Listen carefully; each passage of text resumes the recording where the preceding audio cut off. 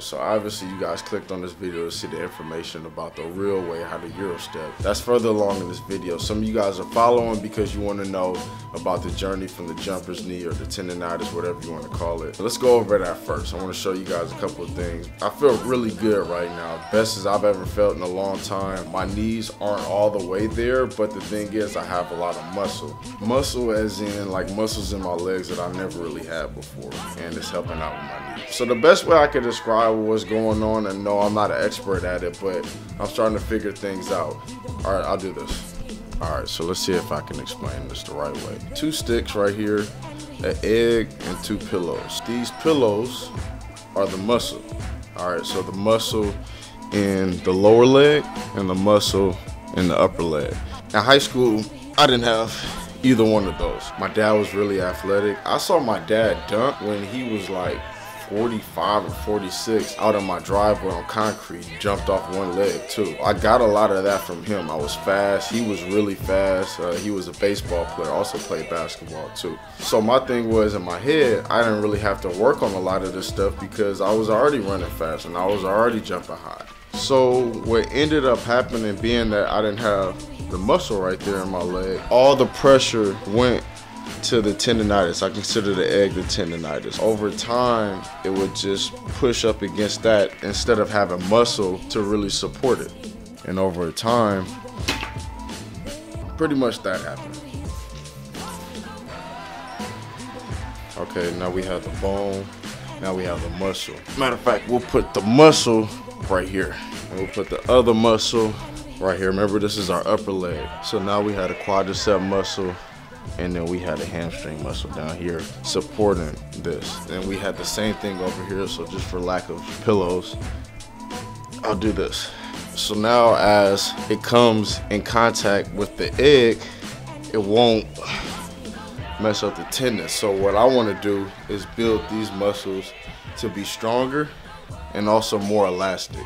Now, if that made no sense to you, I'm sorry, but that's the best way that I can describe it. But it's not just that. I'm building the toes, I'm building the hips, the glutes, all that type of stuff, the hip flexors. I don't want any imbalances. I don't want it to become a chain of compensation because the quadricep is weak, the hamstring suffers, or because I have weak hips, something else suffers. Like, I want everything to be strong so it could take the load off of the knee when I jump up or I land. But here's one thing that I want to put out there though.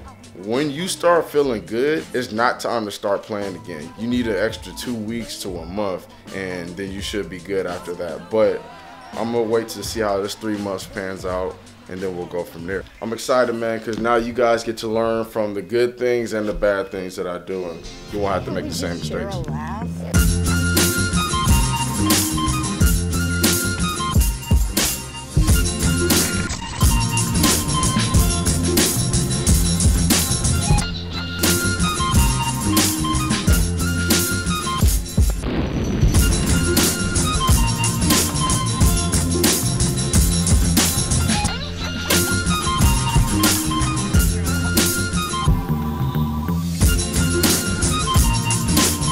1476.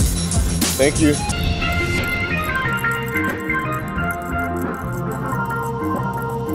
Thank you. There's nothing better in this world than the first sip of a nice cold beer after a long day.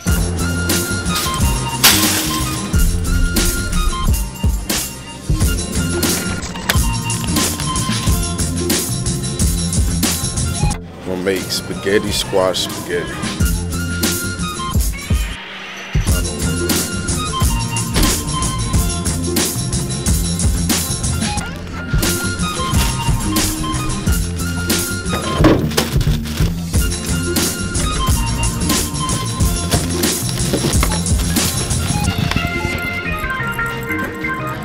So I definitely wouldn't say that I'm eating super healthy. It's a big upgrade from what I was doing before though. I feel the difference when I work out.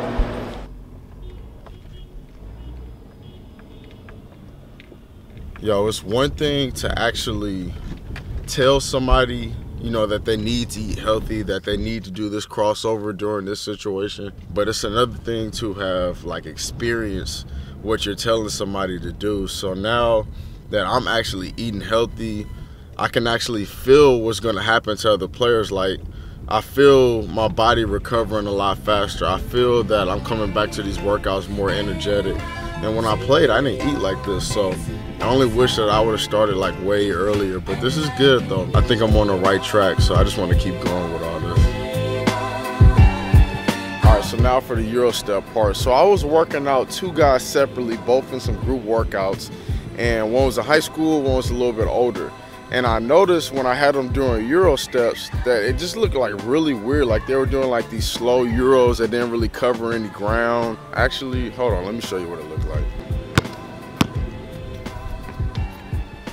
And I had to think about, like, these guys never do Euro steps in the game. So I got in the lab, looked up some high school footage, some college footage, some NBA stuff, found out some really good things. Now I can't use the college footage, you know, because of copyrights and all that stuff, but take a look at this. This is what I came up with. You're in the lab with Devin Williams. And without further ado, let's get to the reason why you clicked on this video. The Euro step. As you've seen, it's been around for a while, but let's take a real close look at it.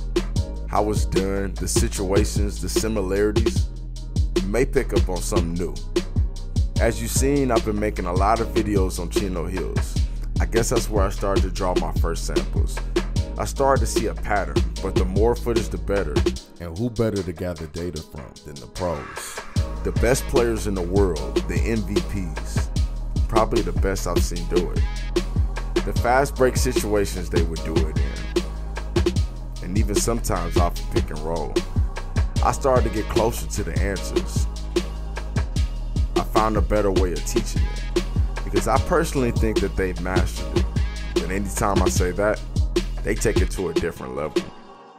But after watching this clip, probably about 40 times, I started to figure it out a little bit more. The Euro step doesn't have to be done fast. You just have to sell that you're going in one direction.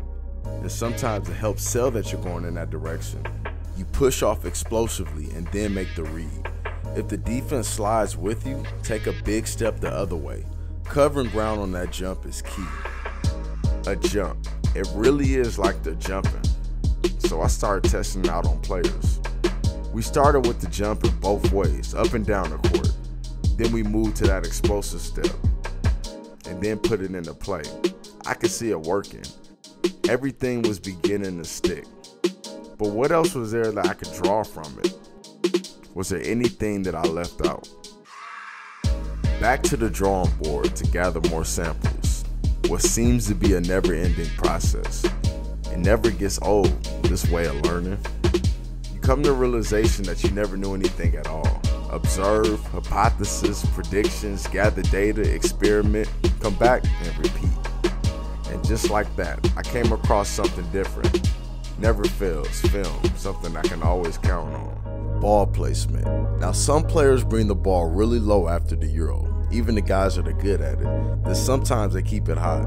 I would recommend keeping it high. But the reason why I say this is because I've rarely seen anyone get the ball stripped when it's at chest level or higher. Most commonly when the ball is lower, but hey, take it how you want. This tutorial won't teach you more than playing will. One of the last things to take note of is that the Euro step is actually a counter. Remember that explosive step we talked about? So after that's used, if the defense doesn't slide with you, you just continue on in that direction. Basketball is a game of reactions. You have to learn to read and react once you have the knowledge. It's one thing to read about sports, but it's another thing to play it. I'll have more about the Euros in the future, but start here for now. We got lots and lots and lots more coming. Thanks for watching the video, and if you liked it, go ahead and click the like button. We see a lot of you guys visiting. When you get tired of visiting us, go ahead and join us. Subscribe to the In the Lab YouTube page. Hey, but no pressure. We'll see you next time. And by the way, I know a lot of you guys are itching to call travel on a lot of those, and that's okay. You'll just never really master the Euro step.